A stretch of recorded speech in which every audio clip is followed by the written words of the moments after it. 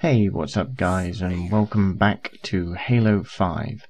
Today we're going to be taking another look at Halo 5's multiplayer. If you remember last time, I went in search of my first ranking using Team Slayer as the basis. Unfortunately I only achieved a bronze certificate on that one, or a bronze ranking. I'm not sure certificate's the right word to use. This time around we're going to be taking part in some free-for-all, and hopefully we'll come out with a bit better status at the end of it. So without further ado, let's begin.